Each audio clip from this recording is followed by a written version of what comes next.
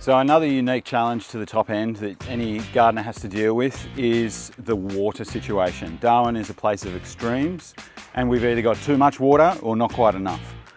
So your time as the gardener, from a gardener's perspective up here, is going to be split 50-50 between having to be really efficient with water, with things like drip irrigation, and making sure you've got your sort of blanket on the soil in the form of mulch.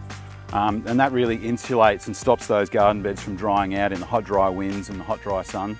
And then in the wet season, we're dealing with too much water. So we're thinking of design strategies such as raised beds that get us up out of that sort of floodplain area, essentially, that can form in many yards in Darwin in particular. So yeah, it's just dealing with those unique sides of the coin that Darwin presents us as food gardeners.